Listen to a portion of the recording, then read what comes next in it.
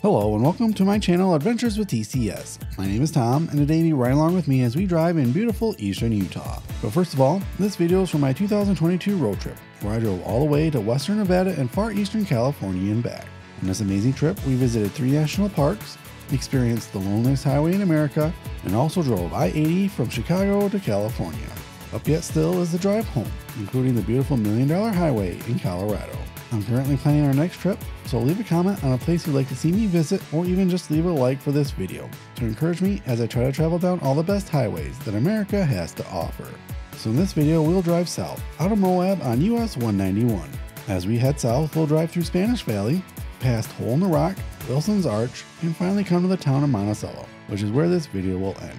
Also in this video are the normal things like fun facts, and you can even try to get the correct answer to the trivia question.